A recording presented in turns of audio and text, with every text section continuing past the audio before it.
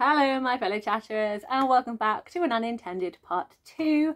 I am not redoing this video. Unfortunately, as I moved the camera and touched the screen, it turned off, so it stopped the video. So we're on to part 2. If you haven't seen part 1, so that this all makes sense, then please see part 1, which I will link here. Now back on to talking about book recommendations for Journey-athon for the Land Travel Earth Path and the Magical Portal Travel Path. If you travelled to the Smoky Mushroom via the Looking Glass with the portal travel, then you would need to read a book with something unusual on the cover. I feel like I'm being really careful with the camera now because I really don't want this to be in loads of pieces. So one book I recommend for this one is The House with Chicken Legs by Sophie Anderson. This is one of my favourite books. It is sort of a folktale retelling of the Baba Yaga story. It's beautiful characters, really well put together plot, and I just absolutely adore this story. I don't think you can get much more bizarre than unusual than A House with Chicken Legs. Again, another possibly modern classic now, we have James and the Giant Peach by Roald Dahl.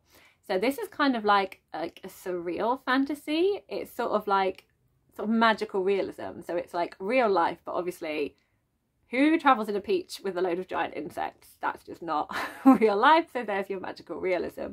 I think this is a very well-known story, but if you've never read it and wanted to or fancy to reread, this is a perfect opportunity because I don't think... definitely unusual to see a boy surrounded by giant animals riding on a peach. And then the one I haven't read that I could choose for this prompt is Malamanda by Thomas Taylor, and this is sort of so it is fantastical, but I think it's got more of like a spooky mystery feel to it, just from what I've heard. But again, I know next to nothing about. I just really want to read it because the characters are called Herbert Lemon and Violet Palmer, and I just love those puns. What wonderful sweet shoppy names.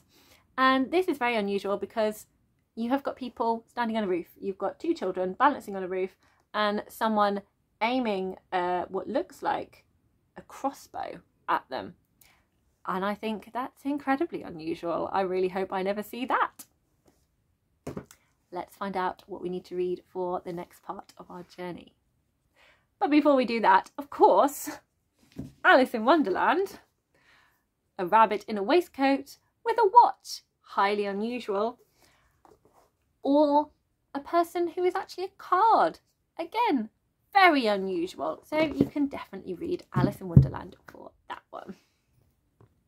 The next few books are all going to be ones that we are walking to, taking the Earth-Land path. And first of all, we are walking to the Boardwalk Theatrics, which is where we need to read a book that is a standalone. So, See You in the Cosmos is a standalone, inspiring this prompt. So one of the books I recommend reading, I don't physically have with me because I've lent it to my mum. So she's currently got my copy, and that is a Rover story by Jasmine Varga. I've got a note written down here so I could remember who wrote it. She also wrote Other Words for Home, which I think she's really well known for, which is also a standalone and could also work. But a Rover story was middle grade March's chosen book this year. What's the one? Like feature book, community book that they all read, group read book, there we go. So if you missed out on that but really want to join in on it, then this is a great prompt to fit it in. It is a sci-fi and is all about a robot called Rez, and it's their story, and it has a couple of different viewpoints. So it's also following the daughter of one of the astronaut engineers, helping make Rez ready to go, and I really enjoyed reading this story. Another book you could read is Me, My Dad and the End of the Rainbow by Benjamin Dean. This was such a lovely story. It is a contemporary. It's all about a character who whose dad has recently come out that he's gay, and it is sort of their family sort of moving on with that and supporting him as best they can, whilst also mourning sort of like the way their family has broken up. So I think it's really explored really, really well, and there is a really fun quest. There's some amazing characters, and I think this will give you a sense of the Pride feeling. This illustration by Santiara Prabat I think just really does justice to this book with all of these wonderful colours at Pride, and it's such a beautiful story, and I really enjoyed reading this one. So one I have not yet read, also a standalone, is A Kind of Spark by Elle McNichols, and I tracked down this cover because I really love the cover, and I think I'm really going to love the book. It features a neurodivergent character, and she's really interested in sort of like the history of witch hunting in her area, and like the persecution trials of witches. So I'm really, really keen to read this one because I think it sounds amazing, and I have only heard people rave about this. Like even people who don't particularly like contemporary in the middle grade genre have said how good this one is. So this could definitely be one. I really wanted to read this for middle grade March as my neurodivergent prompt and didn't, so it could be an option, and it could be an option for you too. Okay, let's carry on our journey. We then travel to Observatory Towers, and the only way to get to Observatory Towers is by walking. So if you want to get here, you're gonna have to take the Earth and Land path, and for that you need to read a book with an animal companion or an animal on the cover. So we have Julia and the Shark by Kieran Mulwood Hargrave, which is illustrated by Ton de Freston. I've heard, again, only good things about this book. I have yet to read it myself. I really, really want to. So this is definitely a possibility. We have a shark on the cover. And this book deals with themes of mental health as well, and it is beautiful inside. I've typically turned to one that has no illustrations. Here we go. And it has these like tracing paper pieces, so we've got birds that go overlay the top of this boat. Excited about that one. Another one that I haven't read that I've heard really good things about is Wilder Than Midnight by Kerry Burnell, and this is a fantasy. Julia and the Shark's a contemporary. Don't know if I said that, but it's a contemporary. This is a fantasy, and as you can see we have a wolf on the cover here, and I think the wolf is one of the companions of the trio of protagonists that we have here. My mum loves this one. She said it was brilliant, and it is written by Kerry Burnell. The author has a disability. She has her arm kind of finishes at the elbow, so if you are wanting to read more diversely from authors who are more diverse, then this will be a good option for you as well, and I hear the story is amazing. Another one I really want to read. We will see. We will see if I get around to that one. And the final recommendation I have for this category is Goodnight Mr. Tom by Michelle McGorian. One of my favourite books. This is historical fiction set in World War II. It is also, I think, officially a classic because I know it's part of this classic Puffin Children collection, so I think it's officially a classic, as it absolutely should be because it's amazing. We have the animal companion of Mr. Tom here, who is Sammy, who is a wonderful dog, and on my copy you can see him best there on the front as well.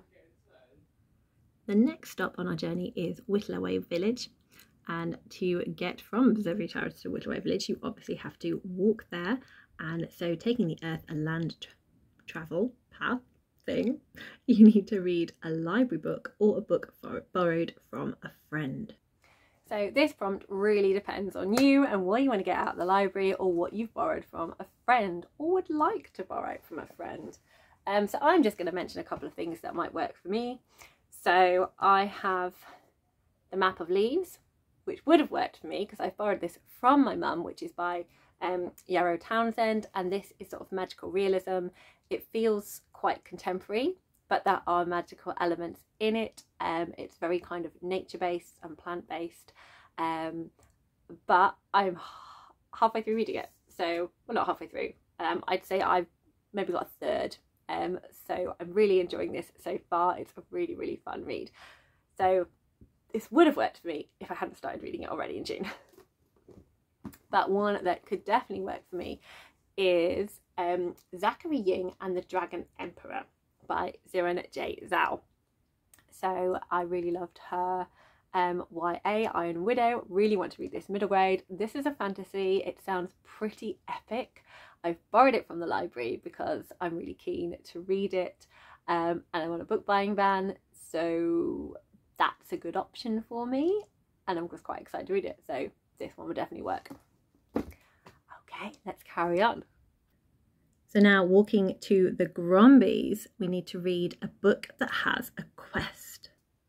Now, to me, quest can be what you first of all think of when you're going on a journey to get to a certain place, to do a certain thing, but you could also be, you know, wanting to hit a goal. That could be like a quest.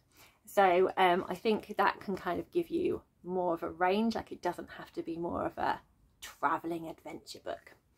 But obviously, inspired by See You in the Cosmos, Alex has got a quest in here. He really wants to record sounds on his iPod to send into space for aliens to listen to.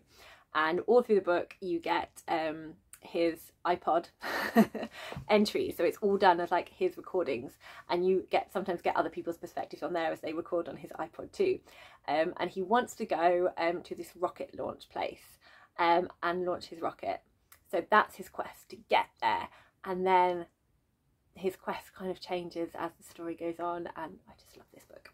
Obviously I've chosen it as one for the inspiration books for this readathon. So another book that also has a quest is this contemporary, Melissa by Alex Gino. So in here, I'd say the quest is that Melissa wants to be Charlotte in the play Charlotte's Web. Unfortunately, Melissa is only known as Melissa to herself. Everyone else knows her by a different name. This is a book that was previously published as George, but as Melissa is a trans girl, that's her dead name, so it was republished as Melissa. So this is all about discovery, sort of like self-identity, and Melissa growing in confidence to be her true self. And part of that journey is wanting to be Charlotte in the school play, because maybe if people can see her as a girl in a play, then they can see her as a girl in real life. More of a typical quest story is another of my favourite books, Rainbow Grey by Laura Ellen Anderson. And Rainbow Grey is a weatherling that lives in the Weatherlands, and she sort of has a little bit of a quest in this book. But for me to kind of go into what it is would be a spoiler, so I'm not going to. Just going to let you know there's a quest in here, so it would definitely count for this prompt. One I haven't read that I definitely feel has a quest is Cameron Battle. So the book I would need to read is Cameron Battle and the Hidden Kingdoms. So this I've just used as a visual because I like visuals. It's the second book, Cameron Battle and the Escape Trails. But if you've enjoyed the first one and want to read the second one, totally work. It does come across as very like quest-based books, sort of like that more children adventure story where they've got to go and do a certain thing and achieve a certain thing. So this one will definitely work. It really sounds like it's full of fantasy. It's all based in, is it Nigeria? I think it's kind of like a fantasy that is based, it's based sort of in Igbo culture. So I'm really keen to read like more of African based fantasies rather than Western ones, because I really enjoy Akata Witch, so I'm very keen to read the Cameron Battle. But again, I don't own it, it's from the library, so we'll see if it becomes a priority or not for me. To travel by land to Sancho's artistic port, you need to read a dark book or a book with night sky colours. So for this, I recommend Cogheart by Peter Bunzel. As you can see, it's got quite a dark cover. We've got like a navy blue sky. We've even got some stars in it. But also, I feel this book is quite inspired by like Penny Dreadfuls. It's sort of got this Victorian steampunk clockwork feel. They've got sort of like lots of clockwork mechanicals. So they've got like clockwork people, clockwork animals, and like a lot more air travel. And the main character enjoys reading these Penny Dreadfuls.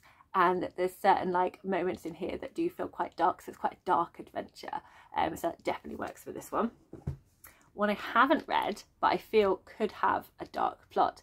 Again, this is the second book. So this is a high-rise mystery, Mic Drop, by Shana Jackson. And the first book I think is called The High-Rise Mystery, or A High-Rise Mystery. Annoyingly, it didn't give me the exact title in here, but I know it's one of the books that I've been trying to get hold of for a while to kind of read as a mystery book. So I've just got the second one because I still can't get hold of the first one. But both of them deal with a murder within their tower block community. So I think having to deal with a murder is quite dark for a middle grade. So that's why that one will definitely work for this. Then have one of my favourite books, Once We Were Witches by Sarah Driver, which is obviously a fantasy because it's got witches. And this one, I feel there are dark elements to it, but it still feels like really cozy. There's so many like themes in here that just bring me absolute joy, and it goes in places I wasn't expecting it to. We get kind of like sentient things, we get a sister relationship, we get strange places, we get wonderful magic, we get lovely characters. I really love this book in particular. And also we kind of have these sky tones in it, like this yellow thing. We've got two sisters running in front of like this yellow glowing orb, which reminds me of the moon, and I feel the colour is kind of like the sky, sort of like just as the sun sets. When you haven't got the orange sun, you get kind of like this greenish darkness to the sky, and then you've got all of these like shadowy trees around the outside, and there's a certain spattering of stars across it as well. And my final recommendation, because I really couldn't narrow it down for this one, is Wolf Brother by Michelle Paver, which is the first book in the Chronicles of Ancient Darkness. This is magical realism in that this is a historical fiction based like in the ancient world, but their kind of belief system gives it kind of more of a magical realism feel, because it's all done as though that is truthful. But there is kind of like spirits and like the what they believe is kind of like shown throughout this, but there are some very like dark aspects to it as well. I really love this. Just the sense of place and the sense of time in here is just amazing, but it has got like a darker feel to it, so it would definitely work for this prompt. We now move on to Camp Launchpad, and if you got there by walking across the land, then you need to read a book with an object on the cover. Both See You in the Cosmos and Alice would work for this. See You in the Cosmos, we have got the iPod and we have got the rocket, and Alice in Wonderland, we've got a whole host of things. We've got cards, we've got the pocket watch, shooting. Thank you very much. So lots of those would work. Okay, the other books I want to recommend are, so this is quite a well-known book, and if you're looking for an opportunity to read it, Inkheart by Cornelia Funk. So we have got coins, shells, keys, all sorts of things coming off this book, like pearls and jewels, because in this story some objects can come out of books, and that's all I'm going to say, because I think you should read it. I love this book. I read it again, reread it recently, and it absolutely lived up to my expectations. Second two didn't love as much. It was a fun time to explore, but Inkheart has just got such a special place in my heart, and I really love it. It is much more magical realism than full-on fantasy, and I highly recommend. I then have Ballet Shoes by Noel Streatfeild, which is a children's classic. And here we have ballet shoes, drama masks, and a toy aeroplane. All objects that would absolutely count for this prompt. My final one is one I've not read. And this is one I really wanted to read for middle grade mayhem. But unfortunately, my reading in May was just a bit all over the place, so I didn't manage to, but I really do want to read it because I'm excited by this one, and this is The Garden of Lost Secrets by A.M. Howell. So this is set in October 1916. A girl is sent to live with her relatives, I think.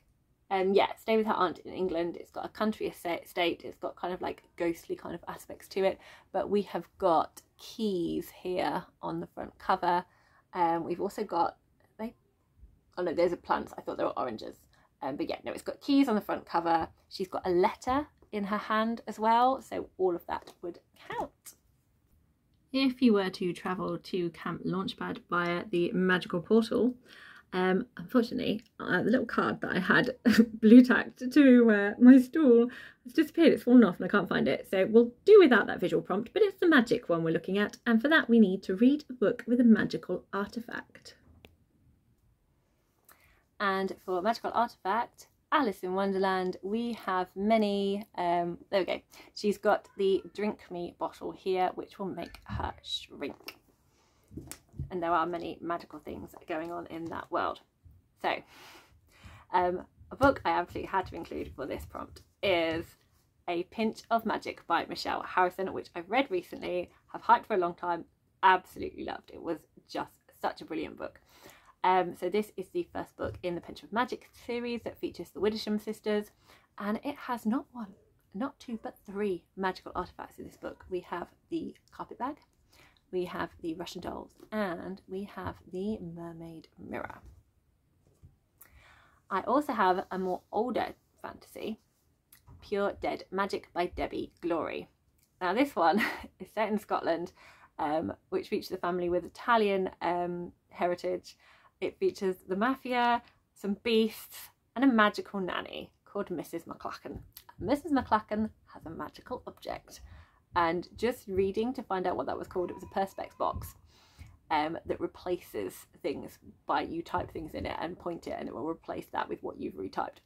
And when I was going through it again to find out what that was called, the fun in this book, I just really enjoyed it. So that is an option. And the one that I haven't read, that again I hear wonderful things for, these are all fantasy because it's magical objects, and that is Strange World Travel Agency by L.D. Lipinski. I am really keen to read this, but I have so many series on the go. I just want to wait until I've read a few of them before, but I definitely want to own all of these. So this is currently one that I've got out of the library. But the magical artifact in here is this suitcase. I don't know a huge amount, I just know that the suitcases open up portals to other world that you can go through. So there we go, magical world, magical suitcase, magical object. So the final prompt we need to do is get ourselves to the City Party. So to arrive at the City Party, all you need to do, no matter how you've been travelling, is to read a middle grade book. And that's it. Any middle grade book that you like, you can read, and that will count. And that is the only thing you need to do to take part in this readathon, is to read one middle grade book. That's it. That's all I'm asking. If you're someone that doesn't typically read middle grade, then you do not have to stick to reading middle grade for all of the prompts. As long as you read one middle grade, you can still have fun with this readathon, still enjoy the prompts, still enjoy the good times, and you can read adult and YA as much as you like. You can mix it in with some middle grade, or you can just read the one. And that is it. That's it for the recommendations video. Thank you so much for watching. I'm so excited to start this readathon and just have a fun time with you all. I really hope you enjoy it too. Please let me know your thoughts about any of these books. If you've got other recommendations for all of these prompts, that would be great. I'm hoping to start a Google spreadsheet to put books in, but it might not happen because time. It's been hard enough trying to squeeze in these videos to get them done, so it may end up not happening, but that's my intention. So please list in the comments below. Thank you so much, everybody. Happy reading and fun travels.